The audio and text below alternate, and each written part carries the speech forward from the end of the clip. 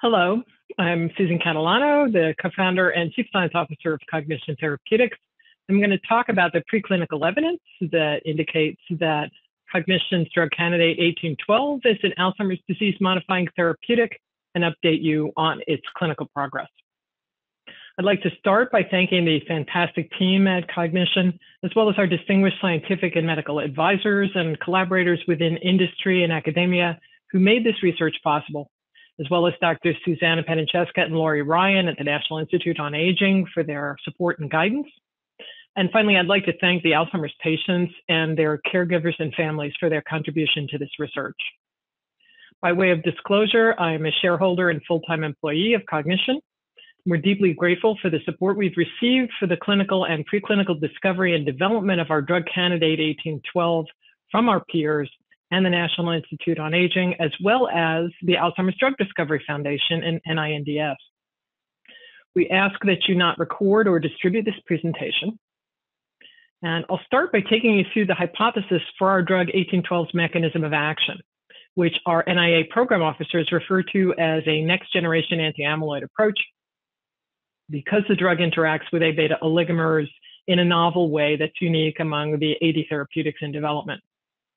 1812 is a first-in-class selective high-affinity sigma-2 allosteric antagonist. And what Cognition discovered was that by tweaking the shape of the sigma-2 complex, we could in turn destabilize the A-beta oligomer binding site, increase the off rate of oligomers, and stop the downstream toxicity. So I'll take you through this. In panel A, the sigma-2 receptor complex includes the proteins PGRMC1 and TMEM97, and together they regulate the A-beta oligomer receptor complex. In B, when A-beta oligomers bind to their receptor, they alter its associations or functions, leading to synaptic plasticity and memory failure and eventual synapse damage and loss.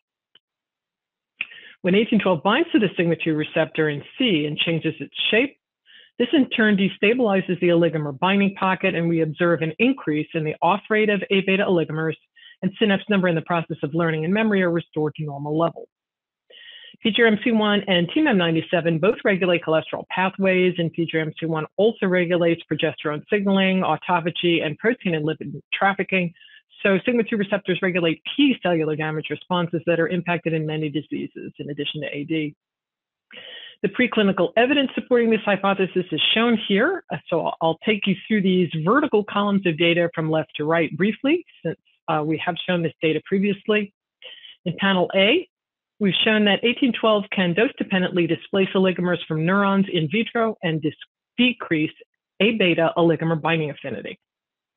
As you can see in B, this is also the case in frozen AD patient brain tissue, and we verified that the material displaced out of these tissue sections is A-beta oligomers in collaboration with Tara Spires-Jones.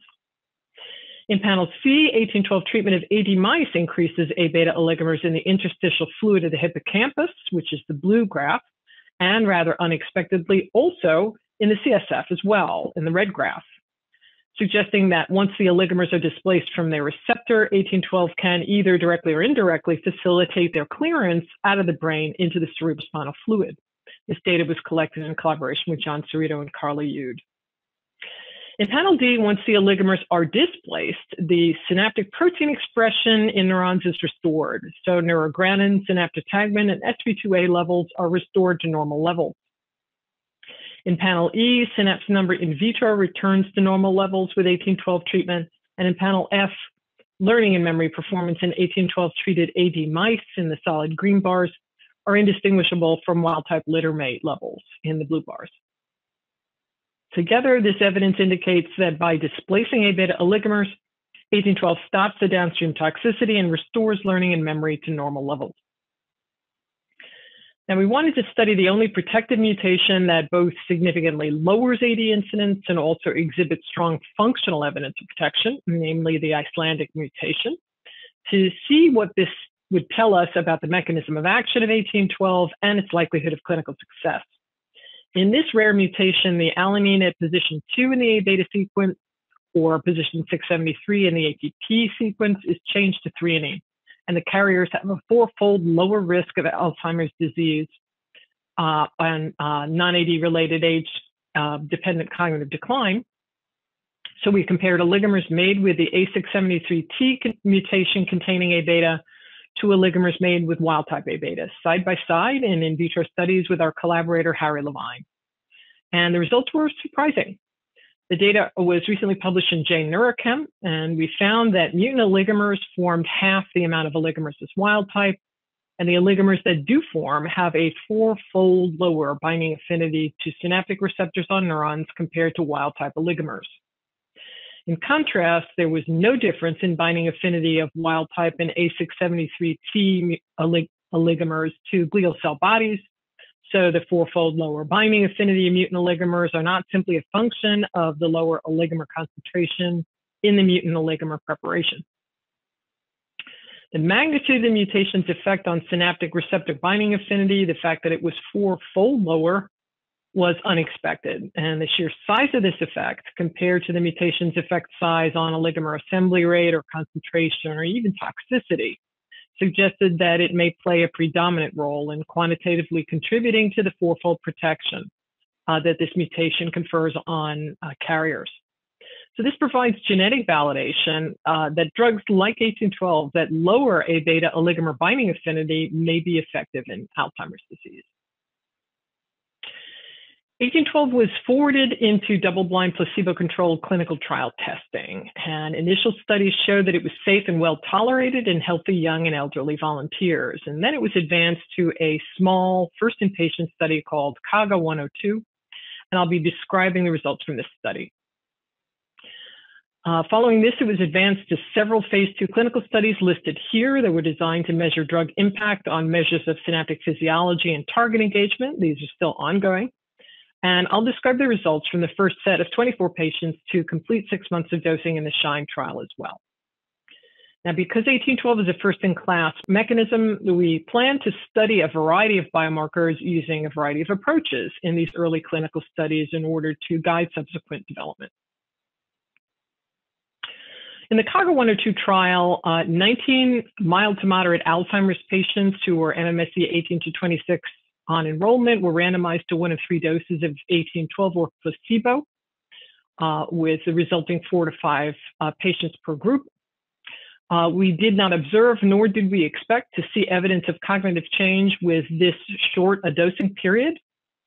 And because some of the baseline or end of study CSF samples were not obtained due to problems with the spinal tap or consent, the N was reduced to as low as three patients per group. So because of this low N, each patient's change from baseline value was averaged according to the treatment group, and the treatment group averages were pooled and compared to placebo group values. So A, B, and C graph the pooled treated group average values in open symbols with the placebo values in orange diamonds. The error bars are the standard deviation, and the y-axis is the change from baseline values. The group A shows the change in CSF oligomer concentration measured by native Westerns. And here we observed an increase in drug-treated patients compared to their own baseline that was significantly different from the placebo group. Graph B shows the change in neurogranin concentration measured by ELISA at the University of Gothenburg in collaboration with Kai Blenov and Henrik Zederberg. Here we observed a decrease in drug-treated patients compared to their own baseline that was significantly different from the placebo group. We also measured A beta 40 and 42 monomer and neurofilament light by ELISA, as well as SNAP25 by ELISA, followed by tandem mass spec, and none of these changed. Graph C shows the change in CSF synaptotagmin concentration that was measured by mass spec at Caprion Biosciences in collaboration with Dan Spellman. Here we observed a decrease in drug-treated patients compared to their own baseline that was significantly different from the placebo group. So oligomers in the CSF increased, neurogranin and synaptotagmin decreased, and the others did not change with 28 days of treatment. So we cast a wider net to look at more proteins than just the one the ELISAs could measure, and the results of the tandem mass spec measurements done at Proteome Sciences by our collaborator Ian Pike and his team are shown on the next slide. The data are displayed slightly differently here. Here the change from baseline y-axis is actually rotated 90 degrees clockwise, so you see it along the top of the graph. And the difference between the treated and placebo group averages is graphed as the ratio of treated divided by placebo values. So bars moving to the right of the origin mean the protein abundance is increasing in drug-treated patients compared to placebo. And the bars moving to the left mean it's decreasing compared to placebo. Graph D shows the percent change in synaptic proteins during the trial. And these were a set of 537 synaptic proteome proteins that were defined in the Leo et al. 2019 paper. Of these, 346 were actually detected in our CSF samples, and 25 of those were significantly different between drug and placebo-treated patient groups by ANOVA. These proteins are linked to important pathways that are dysregulated in AD, and they're color-coded by those pathways that they're part of, which includes important categories like cytoskeletal and synapse assembly processes, adhesion, mitochondrial function, and neurotransmission. Several of these proteins are linked to sigma-2 receptor protein biology. And when we conduct formal pathway analysis on these changes using 3 independent bioinformatics platforms, IPA, Metacore, and String, it indicates that 1812 impacts synaptic biology significantly. These changes are consistent with the preclinical data I showed you earlier, showing restoration of synapse density and reduction of synapse damage following 1812 treatment. Graph E shows a comparison of CSF protein changes observed in this study, shown in the blue bars, compared to those reported to be significantly dysregulated in AD versus age-matched control patients, shown in the red bars. This is data published by Nick Seyfried's group in 2019. Nick and his colleagues reported 520 proteins were significantly different in AD patient CSF compared to age-matched controls. Of that set of proteins, 334 were detected in our CSF samples, and 20 of these moved in the opposite direction as in the AD versus control. So they were also significantly different between the 1812 treated group and placebo, so about 6% of the total. Now, bear in mind, this is a bit of apples to oranges, since the AD versus control values are cross-sectional comparisons, while our trial data are longitudinal changes by group. So many of the proteins that are dysregulated in AD patients are being normalized or changed in the opposite direction by 1812 treatment. Graph F shows the measurement of phosphorylation at individual amino acid sites along the length of the protein tau. And this method of measuring tau phosphorylation was pioneered by Proteome Sciences.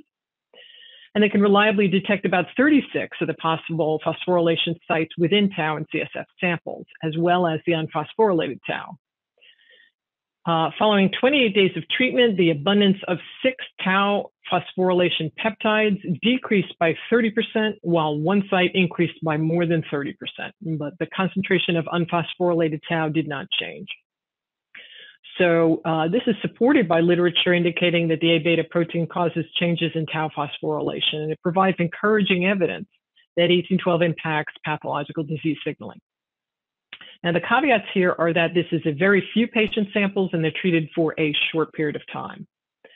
So summarizing the results of this trial, after 1 month of treatment, analysis of changes in each patient's protein abundance in CSF by ELISA or tandem mass spec compared to their own baseline revealed that synaptic pathways were significantly impacted.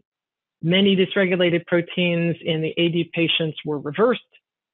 P-tau was decreased at several sites with no effect on unphosphorylated tau. All told, encouraging evidence of an impact on many of the disease pathways in this trial.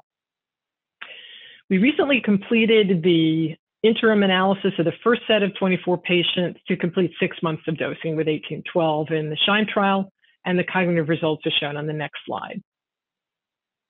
Here, mild to moderate patients who were MMSE 18 to 26 on baseline were randomized to one of 2 doses of 1812 or placebo with an N of 8 per group.